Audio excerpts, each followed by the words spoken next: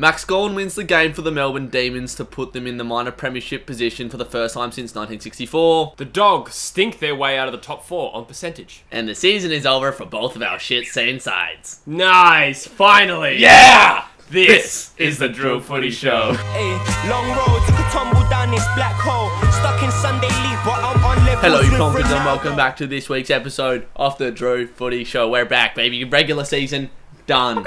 Thank you to everyone who's tuned in so far, and if you want to keep contributing to the show, go follow DrewFooty_ on Instagram. We're closing in on 5.5k subs, and that number means absolutely nothing except a goal in my head. I wanted to hit 5.5k by the end of the month, and we're almost there, buddy. Make sure you subscribe if you are enjoying the content. Plenty of finals content coming out very soon. If you get us there, we will go to Metros.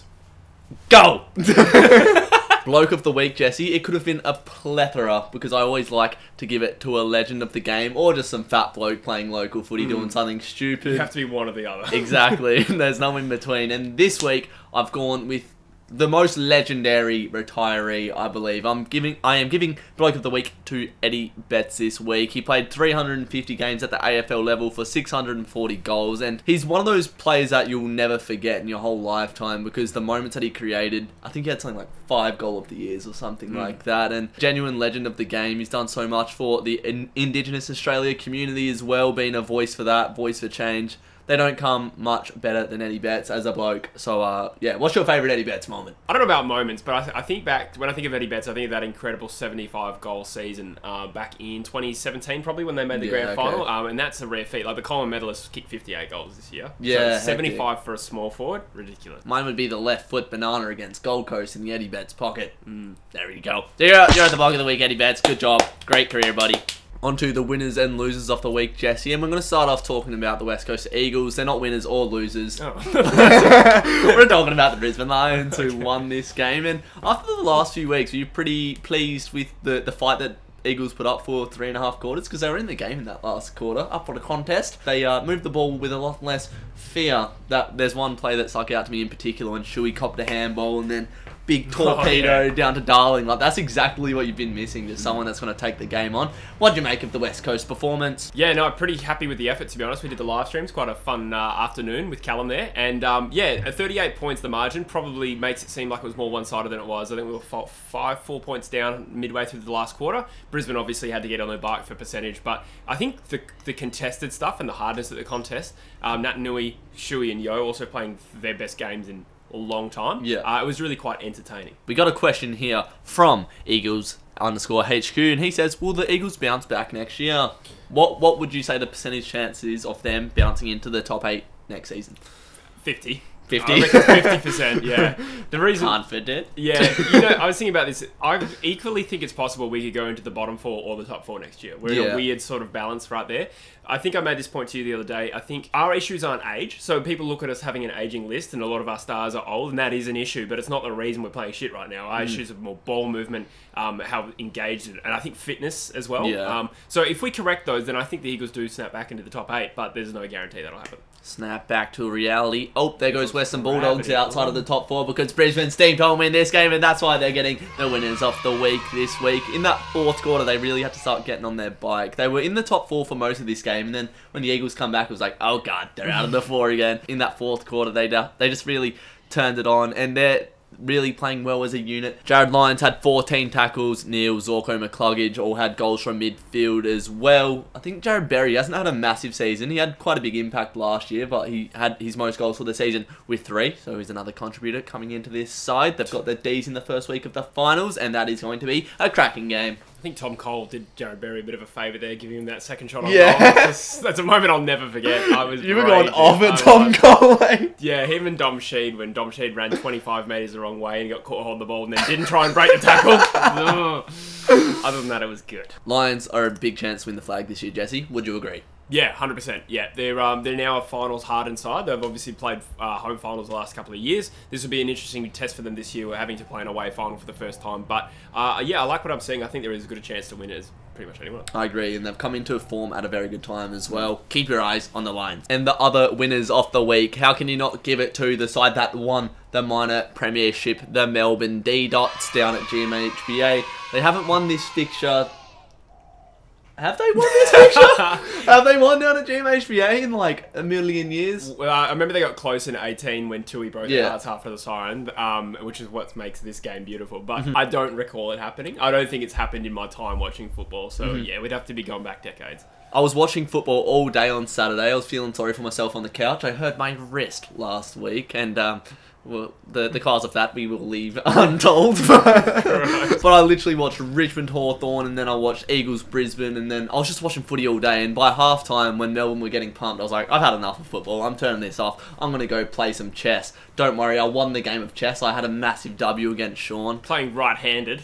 Yeah. He's got a repetitive stress injury. But I took a massive L, Jesse, by missing the second half of this game because Melbourne stormed back after Geelong kicking 8 goals in that second quarter. They were really ticking. That's what Geelong can really do. It doesn't matter if they're in form or not. Once they get momentum swinging their way, they are dangerous. Cameron was popping up for goals. Hawkins was having fun. Dangerfield was having goals out of the middle. They were just getting all goals from all different avenues, and I thought, yep, this is it. Turn off the television. Third quarter, the spirit of the Demons really lifted, and it was led by Clayton Oliver, who you could see from the first quarter was absolutely everywhere. I would be so intrigued to see how far that bloke runs in a game, because he is at every contest, digging the ball out of the bottom of contests and just gaining so much ground. He had 2 really important goals in this game as well. Probably the best player in the competition at the moment, arguably. And Cozzy Pickett had a massive game. I think he had 3 goals as well. Charlie Spargo popped up with a few. That last sort of 45 seconds was ridiculous, the way that went down. I think it was Brayshaw who kicked it out, got given paid deliberate. Quite controversial. Gets kicked down the line, out of bounds on the full, and Close just punches it into Caden McDonald's backyard. And that was a double massive mistake from Geelong. No one's really talking about the fact that Guthrie had the chance to, you know, sew up the game. And he kicks it out on the full, and then Close belts it 50. It was just meant to be, mate. It was meant to be. 100%. Lever goes up to the 50-metre mark just about. Could have had a shot himself. I bet Melbourne fans were probably saying, have a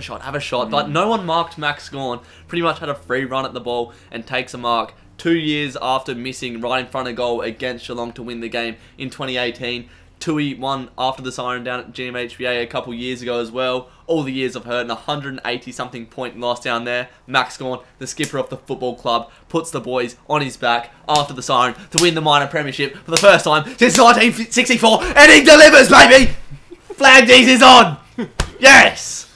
That is stiffening. Flag these nuts. That is literally the best moment of the season, though. Absolutely crazy. I wish there was a crowd there, but maybe if there was a crowd there, it wouldn't have happened. So, you know, silver lining. This has been a season written, and the script has been written by Caden McDonald. Like, just to break Geelong hearts at GMHBA. Unfortunately, he couldn't be there. That's the only other point. But for Max Gawn to do it specifically, it's huge. I do wonder what effect that will have going into the finals. Does it spur Geelong on? Does Melbourne sort of celebrate and get maybe a little ahead of themselves? That's entirely possible. So, interesting times. Bit of a form slump for Geelong, who could probably have been the losers of the week. I won't give it to them, but they lost to GWS down there. Now they've lost to Melbourne down there. After not losing at GMHBA for such a long time, they're looking vulnerable. But it's a very poor time for the Bulldogs, who we'll get on to next, and Geelong to go into a form slump. Yeah, Geelong have played their last 3 home and away games at GMHBA, only won 2 of them, and the one that they won, they gave a 5-goal lead and had to claw back and beat St Kilda by 12 points. True. So they're not playing very good footy at the moment. St Kilda are very good, though. On to the losers of the week. We are the losers of the week. You are so weak. Port Adelaide, clap your cheeks, you little bitches. So the losers of the week, I'm giving it to the Western Bulldogs. I think I've given it to them 2 weeks in a row, and they bloody deserve it for being on top of the ladder for just about the whole season, or thereabouts. Top 3 just about all year. They topped the ladder a month ago, lost 3 in a row, and you can't do that when you're at the top of the ladder. It moved you out of the top 4. You don't get a double chance, and you're probably going to have to play, well, you will have to play a top 4 side in an elimination final before even getting to a prelim. So the rocky road just gets rockier for the Bulldogs, who have won a premiership from outside of the top 4 before. We all know that, and they've got the quality to go all the way, but a terrible time to have a form slump. I can empathise with Bulldogs fans. This is where the Eagles have finished the last 2 years, and it's been a case of been in a good position to take the top 4 twice, the Eagles, and then blown it late, and now the Dogs have done exactly that, probably in slightly worse fashion. But like you said, what they got going for them, they've won outside the top 4. They've got a Premiership quality team, just about, you would say, and also, you know, with neutral finals venues, this is probably the best year to finish outside of 4.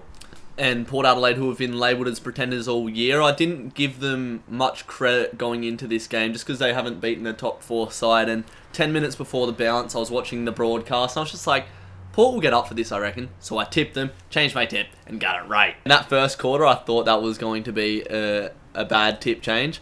And it looked like the Dogs were on and they were finding avenues to goal. What let the Dogs down, I think, though, I think they've chucked Tim English up forward and he's just not rucking hardly at all. And they had some bloke called Young, who I haven't seen before. And I think even Mitch Hannon was in the ruck. And they're really missing a ruckman because the contest, when the ball was tapped down, they're getting dominated. Scotty Lysett had a field day and gave first shoes to the Power Boys, who ended up getting on top of the contest. And it wasn't a great performance by any means from the Power. I just thought the Bulldogs looked flat all day long, to be honest. Port had lots of skill errors all game long. They only kicked 1 goal in the first half, which you haven't really ever seen from Port Adelaide. So it was a good win, because obviously it secures a home final, potentially a home preliminary final if they win this week. But I wasn't too impressed by Port Adelaide, which speaks to how much the Bulldogs have fallen, if that makes any sense at all. Robbie Gray came in clutch with the match-winning goal. As he so often does. Yes.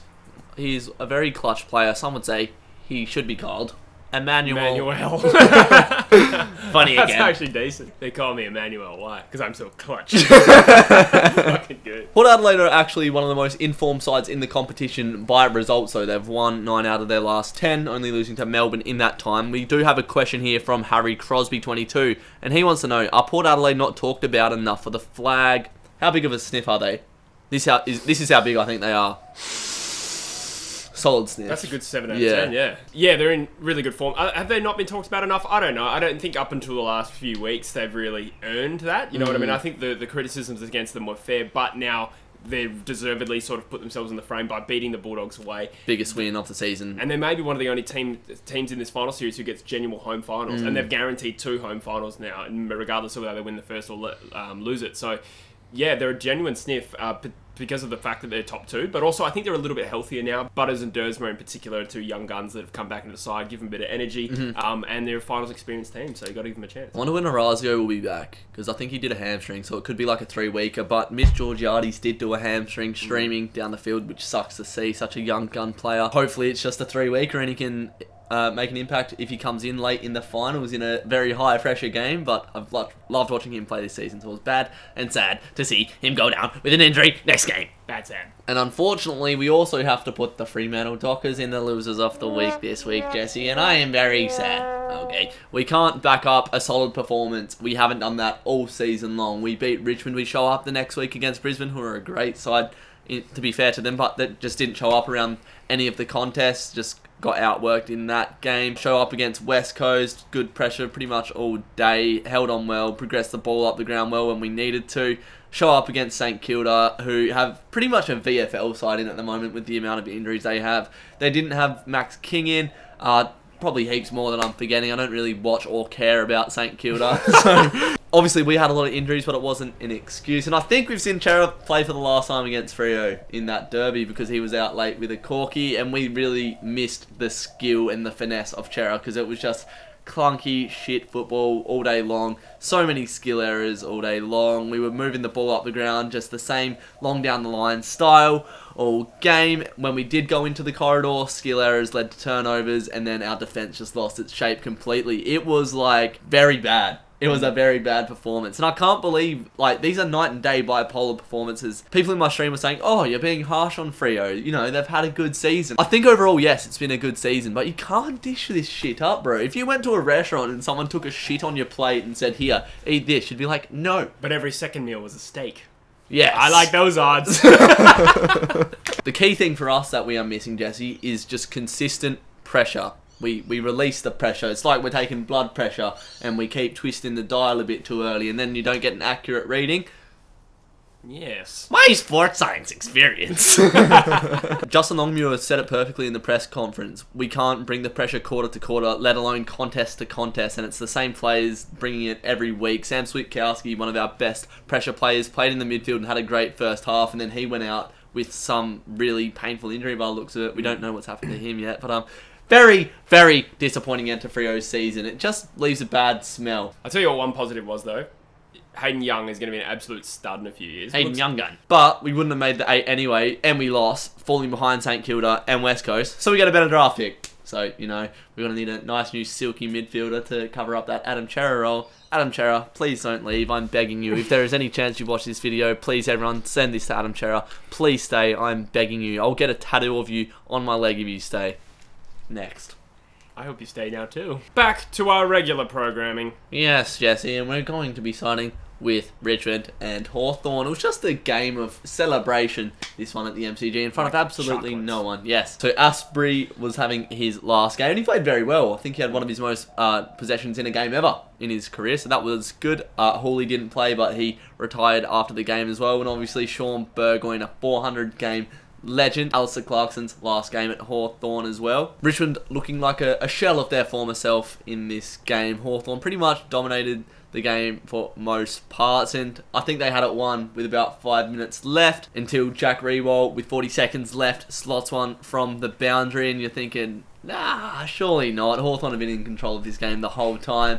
Gets a clearance inside 50. Jack Rewald just gets a foot to it, dribbles across the line. I thought Sean Burgoyne would have got fingers to it just for the story, but he didn't. Jack Rewald said after the game, I sort of wish he got fingers to that. That would have been funny. Story of my love life. The Hawks have had a good season. Do you think they can back it up next year without Clarkson?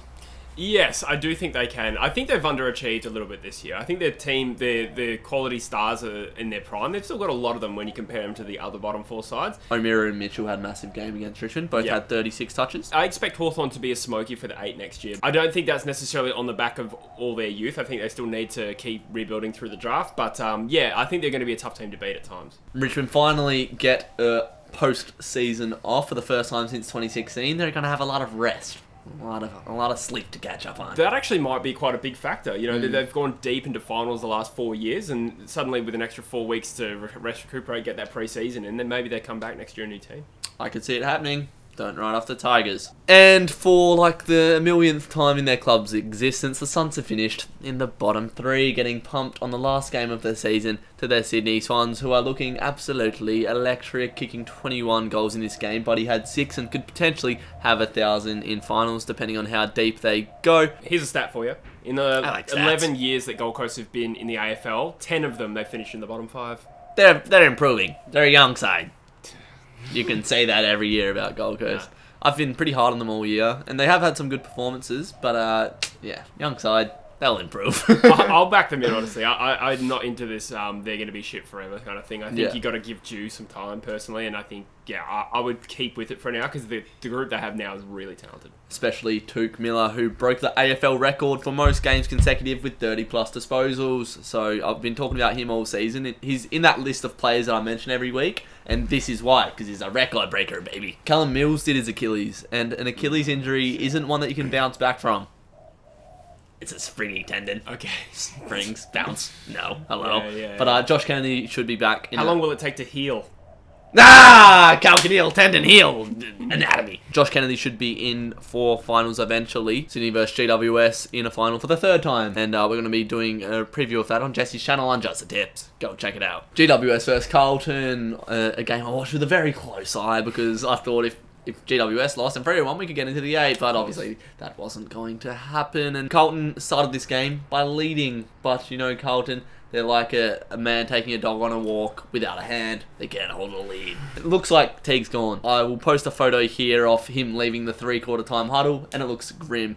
And the definition of insanity is doing the same thing over and over and expecting different results. They're getting rid of their coach for another one.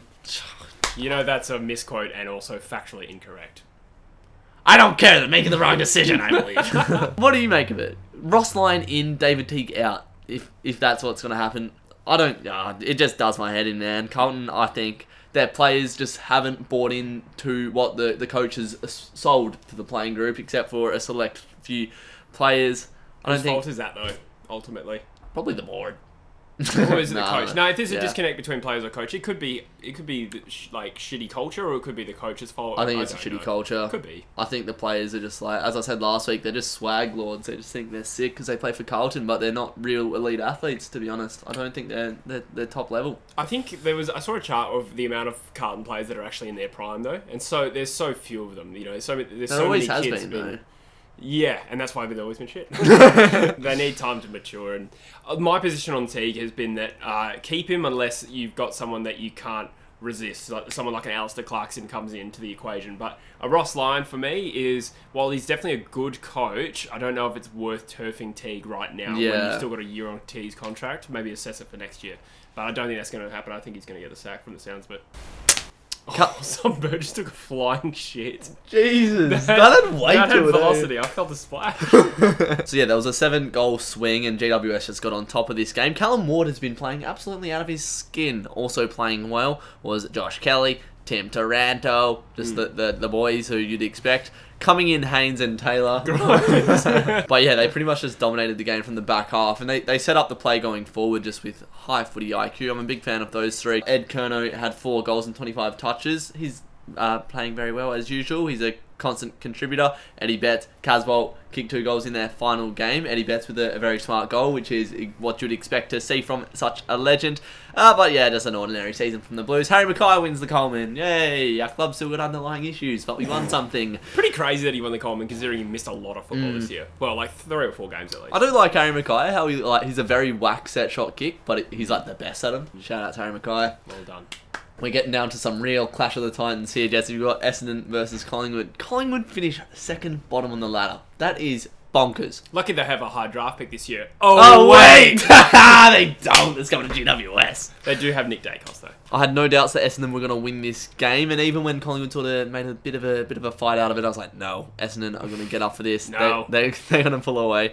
They led from start to finish, and they've been a very good side this season. Essendon won their last 3, heading into the finals, and they've made that top 8 spot, which we've been talking about for about a month or 2 now. Who's going to round out the top 8? Essendon and GWS. So good job to Essendon for playing good football for all season long. A worthy finalist. Yes, I think so as well. Something that me and you recognised when we went and watched Essendon at Dreamtime was they weren't really clean going inside 50. Their mid to forward connection wasn't really there, but they have amended that. It does help that Peter Wright has bobbed up with 11 goals in 3 games, and in the second game he didn't kick a single goal. No, it's great to see him sort of emerge as a key forward target for them. It's been an issue, and I don't think people really expected him to be a gun when he came over from Gold Coast. It was a high draft pick, but hadn't really excelled, and yeah, it's really interesting seeing what he can produce this final series. Coming into some good form, Waterman had 4 as well. Smith, Stringer, Redmond, all 2 goals each, so they do have some avenues to goal that they have opened up. Collingwood must be pretty stoked that the season is over, Jesse. It's been a stinker from start to finish, and they can finally have a breath of fresh air.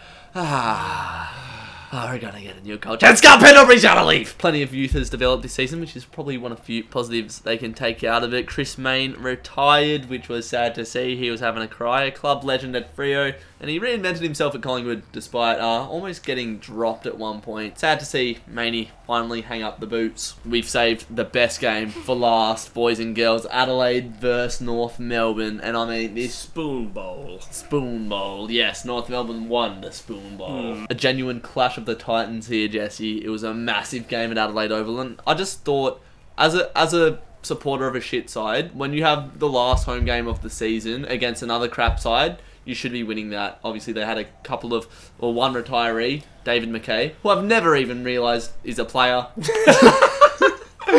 That's bad, eh? You're not the first person to say Who's this guy? Yeah, Joyce isn't the same thing. He's like, I can't believe this guy's played 250 games. And Tom Lynch, they're moving on as well. I don't really think that's a great call, considering how much experience he could bring to a young side, but whoever picks him up, that'll be a good acquisition, I believe. And I honestly think Taylor Walker probably won't play for him again, so you'd think there's a fair bit of experience leaving Adelaide. Could be another lean season for him. Not that that's necessarily the worst thing long term, but yeah, next year might still be rough for him. So David McKay, my favourite Adelaide player, kicked a goal in his last game, which was good. Classic David McKay. Yeah, that's classic. That's a real David McKay. He's such a good kick of the football. Yeah. He's really good. And Tom Lynch got one as well, which is nice to see. No surprise, Keane Keys was best on ground, with 2 goals and 38 touches. Laird had 40 touches. They've had very solid contributors all season long. And on the North Melbourne side, off the ledger, Taron Thomas has been really good this season. He's really improved. He had another good game, took a big specky, which was nice to see. Kicked a couple of goals. Simpkin, Larkey, LDU, Stevenson. There's probably others I'm forgetting as well, but they've really developed and matured